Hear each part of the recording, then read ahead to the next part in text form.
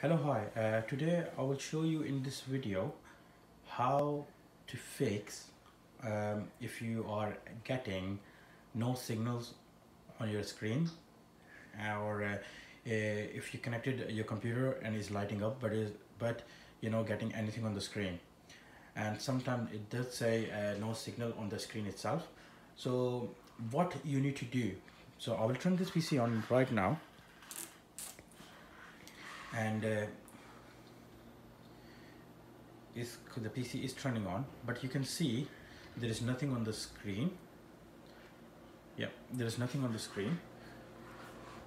So when you turn the PC on and when you can't see anything on the screen, so the first thing you need to check is is your computer is responding. To do that, so you need to check on your keyboard. So there is a num lock. So if I press this, and if you can see the lights coming on and off, so it's means there is no wrong with the computer is responding. You need to check the back cable, so it's mean there's no problem with the computer. So if I turn this PC around, so you can see in this PC the cables of the monitor is been connected with motherboard, but this computer have a graphic card. And if your computer PC have a graphic card, and if you connect your either VGA cable, or if you connect your DVI cable, whatever you receive with the computer, if you connect here, it will not respond. Whenever the computer have graphic card, your own board is get disabled. So what I will do in this case now, I will try to take this VGA cable out and plug into the graphic card. Okay, some scenario it will show you the screen. If not, then you can turn the PC off and turn it back on again and see if it's working. Sometimes you can have either a different cable, or you can either have a different graphic card. So for example, if sometimes you might get a DVI cable, so it's gonna go on a DVI side or DVI port on the graphic card, and you can see the screen is responding. And sometimes some people connect their computer with the TV or a HDMI monitor. So what I will do, I will put this HDMI connector inside the graphic card.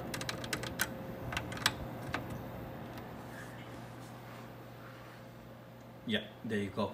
So if you connected on graphic card and you are getting this light, it's been something wrong with the cables or the back of the cables. And then if you change the cables, it will resolve the issue. But for example, if you turn the PC on, you're still getting no signals, and this light is not turning on and off, so it's mean there is something wrong on the PC itself.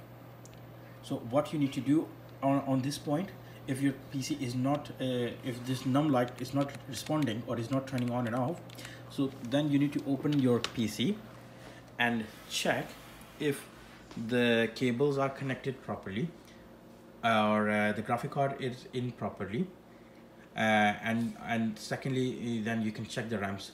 So to do that, you need a one Phillips screwdriver to open the side panel. Some panels have 4 screws on these sides, and some computer have only 2 screws on the back. So this particular computer have 4 screws on this side. So what I will do, I will first, whenever you try to open the side panel, so we recommend you to turn the PC off and take the power lead out from the back of the PC. Now I will use the drill to make this process faster.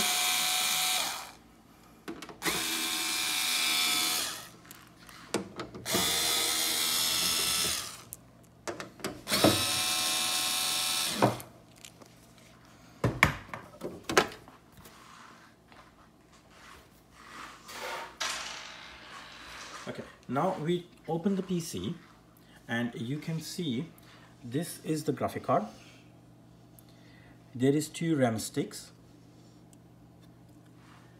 This is the power lead which is connected with motherboard, which is called 24-pin power lead. There is 4-pin power lead which is connected also with the motherboard. So if your PC is not responding and if you're getting no signals, so we recommend you to first initially make sure all the cables are in properly, and we're gonna take out the RAM and put it back in. So I will just firmly push it in and see all the cables are in properly. I will just push the graphic card. To check the RAM, what you need to open, there is 2 clips. If you can see them, so there is a clip on the top and there is a clip on the bottom. So to take the RAM out, you need to push this clip and you can easily take this memory stick out. You can see on the middle of the memory stick there is a hole, and if you take this one memory out and now try to turn the PC on and see if it's work. So I give you an example. For example, you turn the PC on and the PC didn't work, and then you need to do exactly same thing. You need to take the second memory out again using that clip. So you can open this clip. The second memory is out also. Now in this point, without the memory the computer will not respond, so you need to put the first one back in. So I will put this first one back in. So I put the memory on place. I'm going to push the memory in properly. When you hear this click sound, it means it's fitted in properly. So turn the PC on and see if you can getting anything on the screen. But again, you need to make sure your monitor cable or a TV cable is actually connected with the graphic card if you have a graphic card fitted in your PC. And if it is working, then you need to turn the PC back off and then put the second memory back again. So I will put this back again, and then you need to turn the PC back on. If your computer didn't respond or didn't turn on the second time, so it's mean one of the memory sticks are not working. So you need to again take the second one out and turn the PC back on and see if it's working.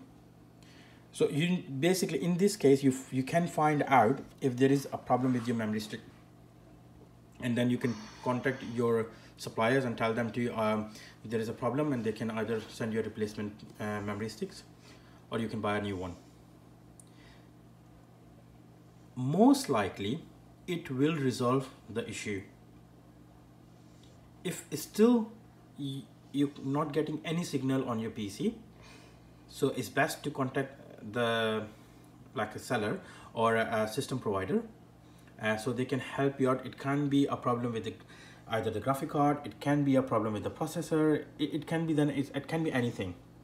So hopefully this video will help you, and if you like the video, please subscribe our channel. Thank you.